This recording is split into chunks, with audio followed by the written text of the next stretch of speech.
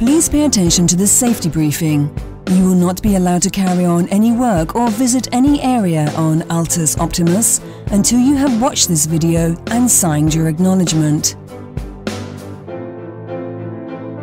As this vessel operates a system of continuous control for persons boarding or leaving, you will be asked to sign our visitor's login on the gangway, and you will be given a visitor's ID, which you will have to keep visible at all times.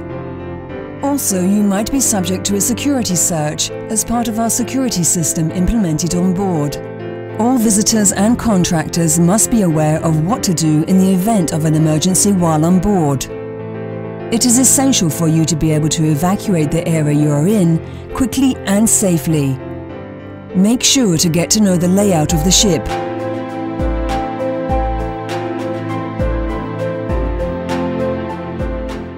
And the location of the exits and escape routes. When you go to your work area, make sure you observe the following: the location of fire extinguishers, break glass alarm points which are to be used to raise the alarm in the event of an emergency, and the escape routes of the work area. An on-board emergency is indicated by the continuous ringing of the ship's alarm bells. On hearing the alarm, stop work. Make the work area safe and proceed ashore immediately by the safest route if the vessel is at port, and to your designated muster station if at sea.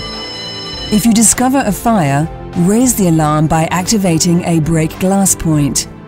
Only attempt to extinguish a fire if it is safe to do so. Leave the affected area immediately, close all doors, and do not put yourself at risk.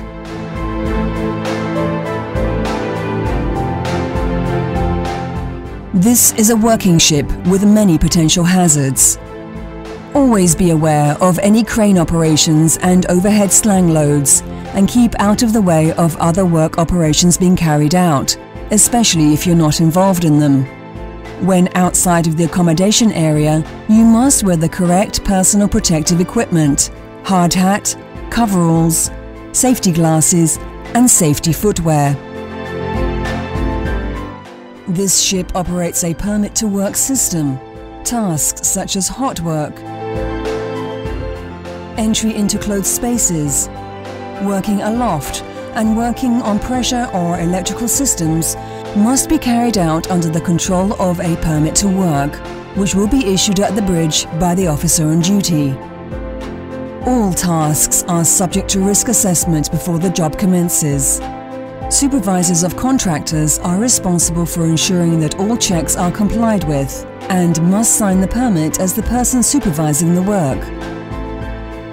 Full briefing of the work to be performed, precautions to be taken, and conditions specified in the permit to work will be given when the permit is issued. When working, always follow the permit to work procedures. Take all precautions and use the personal protective equipment appropriate to the task you are performing and specified on your permit to work.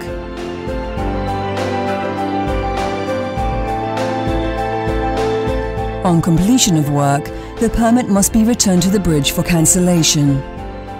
The accommodation area is designated as a clean area. This means that boots and overalls are not allowed. When entering the accommodation area, always use the plastic shoe covers provided.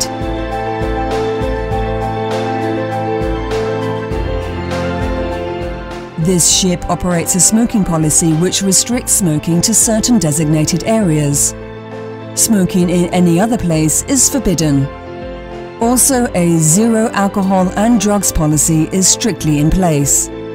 Please make sure you always work and act safely. Remember that you are responsible for your own safety while on board this ship. If at any time you witness an unsafe act or a situation which is likely to compromise safety, stop the work immediately and report it. As your safety and the safety of all personnel is of paramount importance to us, we expect you to comply with the highest standards of safety required from everyone on board this ship. If you have any questions, do not hesitate to ask. Thank you for your attention.